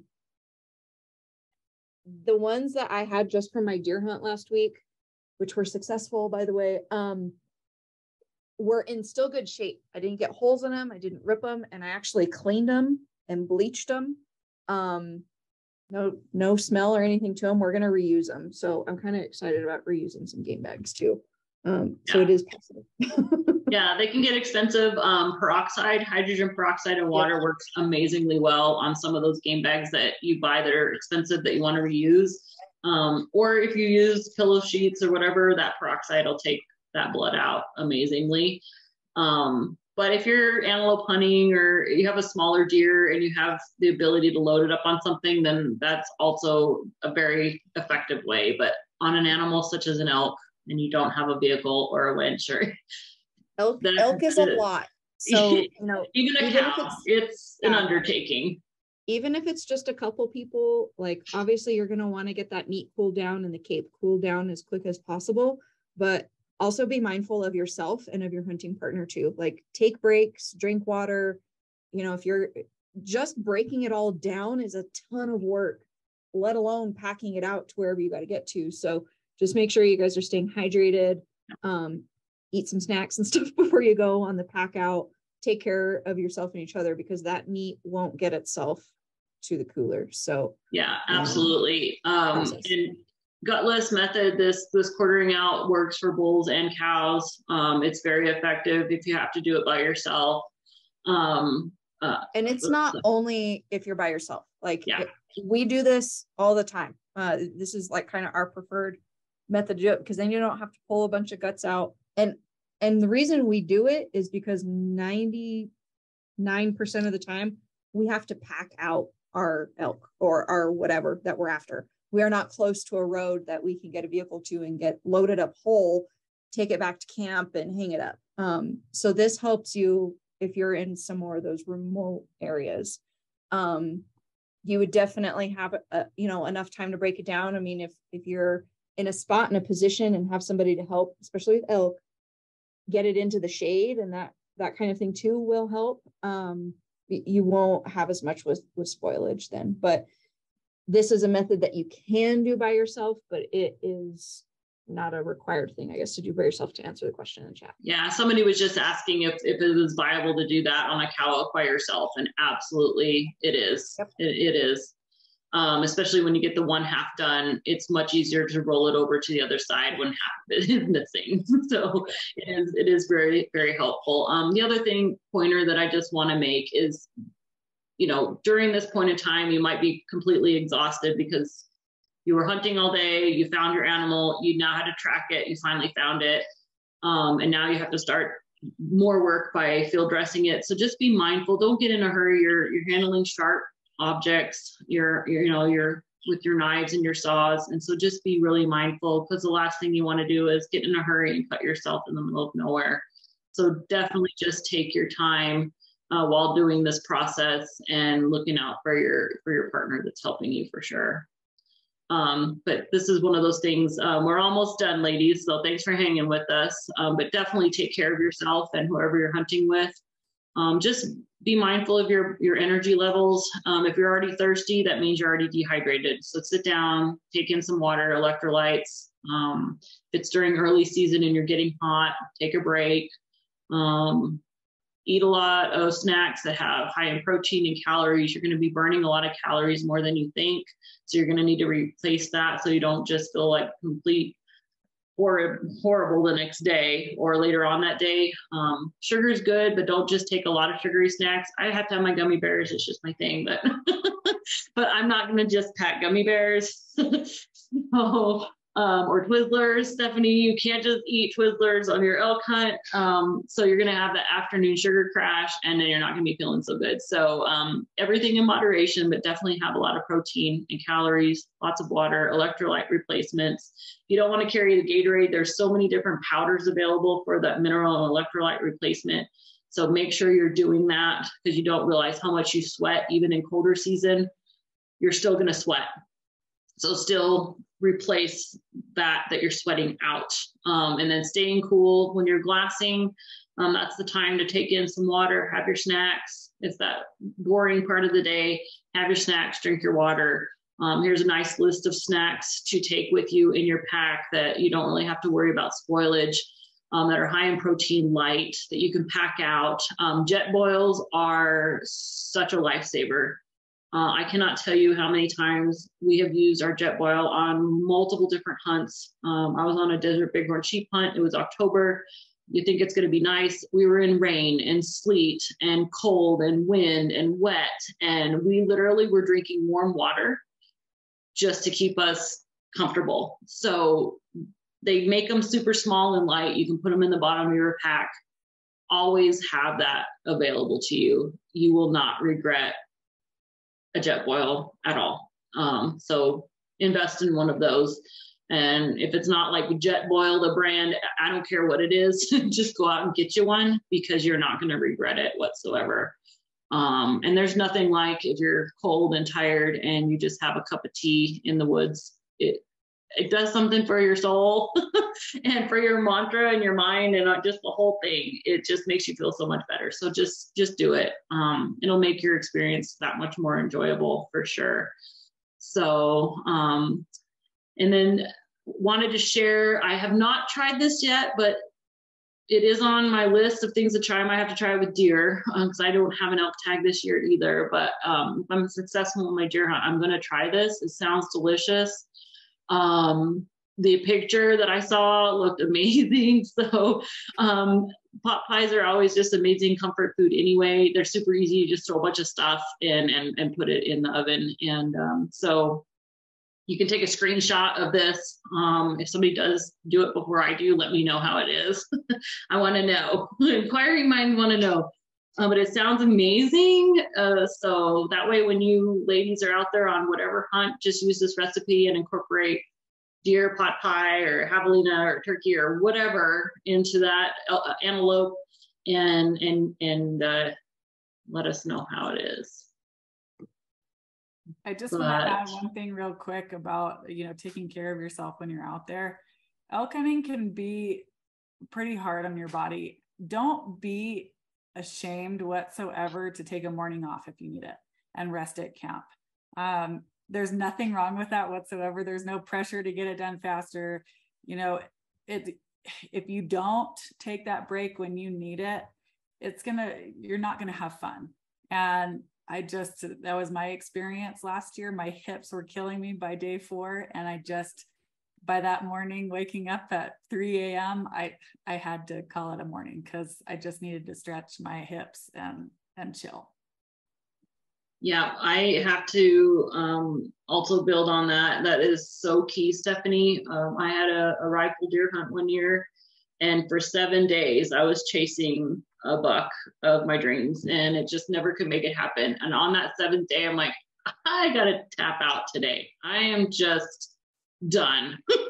We put a lot of miles on it, and I thought, I didn't want to go sit water. I'm like, I just don't want to do this, but my body was spent and I needed a day of rest. And you know what? I went and sat water that day, and I ended up coming home with a deer. And I was just so stoked about the deer that I harvested. It was just, that's how it was meant to be. And I was so excited, and I know I put in a ton of effort, and it's okay. Don't feel guilty for taking a day off. And if you change plans, you never know, it could totally work to your advantage. So listen to your body. If you are hunting with a partner, sit down with them and talk to them about, their limitations. Don't just go hiking off into 11,000 feet of elevation. If that's probably not a good idea. Don't put yourself in a situation that could harm you or your hunting partner, because again, you're not going to want to come back and do it. So definitely listen to yourself and listen to your buddy. Say, hey, you know what? I don't think this is a good idea. Or yeah, we're good. Let's try this, but know your limitations for sure. Does anybody else have any questions? You guys have been an amazingly engaging group today. Thank you guys so much. I apologize. We ran a lot over, but we appreciate your attentiveness and wanting to stick with us. That's amazing. Yeah, we can I know we've gone, a little bit longer today, but that was a lot of really good info to cover. And I really hope that helped you guys out. And if you have questions that you think of after the seminar, or, as your hunts get closer, reach out to us, give us a call, shoot us an email. You can always ask us. We would be happy to brainstorm some ideas and stuff with you and help you out and answer questions about specific areas too. Because I know we got some of those into the chat tonight, and I don't want to, us go too far into the weeds and talk about every single unit that everyone has this year, because we've already been kind of going tonight. But please reach out to us. We would be happy to help you guys out and help you prepare for your elk hunt this year. And I did promise Stephanie Canaday that I would address this because it's going to help out all of us. So thank you, Stephanie, for submitting your question to me earlier. She had an elk hunt in 2B, and it sounds like it was really cool and amazing. But she had asked if you're hunting in an area where it's super dry and everything's crunchy, and this goes for snow too. So if you're on old snow, it's like you're walking on light bulbs. So how in the world can you hunt in an area that's super crunchy and you just feel like no matter what you do, you can't be stealthy. Your foot placement is definitely going to be key, especially if you have no wind. They're going to hear absolutely everything. So you're just going to have to slow down what you're doing and watch your foot placement. I've seen out on the market, they have these certain little booties you can wear for your archery hunters. Don't recommend in New Mexico just wearing your socks, but you know what? I have done that a few times on my archery hunts if I take my boots off, and I might be in my socks for the next 200 yards. But then I'm super mindful of where my foot is going to go. But that is something that if you need to close the distance and you can safely do so, double up your socks and head on out there. But if you can't do that or you don't want to do that, then just slow your roll and look at where your foot is going before you take that step. Or avoid super crunchy, crispy things that which is hard sometimes to do, but especially after all this moisture and all this stuff is going to be super nice and green now, but come late season, it's going to all be crispy and crunchy. So but just take your time. And I thought I have to share this in the chat for those of you guys who cannot see your chat, is because we are, I think, probably 99% female on this call. She just said, think of your feminine products, because sometimes you can get hit with that unexpectedly and in the middle of nowhere. So take some extra stuff in your pack with you, just in case, or maybe your friend, just in case. Because that's no fun being on a long deer hunt and don't have anything. So good tip, Jess. Appreciate that. It's so good to see some new faces and stuff in here too. And I'm so thankful that Free Lady's joining us tonight. And we're going to do this again next month. We're getting, kind of topics and stuff lined up. But for this recording, if there's anything that you missed or you want to share it with somebody who wasn't able to join us, it will be posted on our YouTube channel by tomorrow. I don't know if it's going to be that fast. Okay, well, give us a day or two. Yeah. and realistically, it'll be up on our channel. So you can go back and watch it, or just listen to it in the background while you're at work or driving or whatever.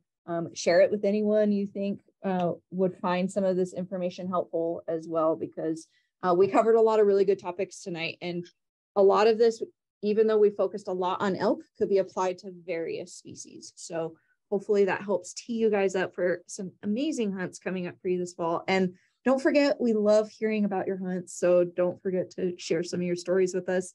I think probably our end of the year social hour is going to be sharing stories of how our season's gone and crazy things that you maybe have seen or heard on hunts before. Because I think we want to have a fun campfire storytelling one. And so take those pictures is what you're saying.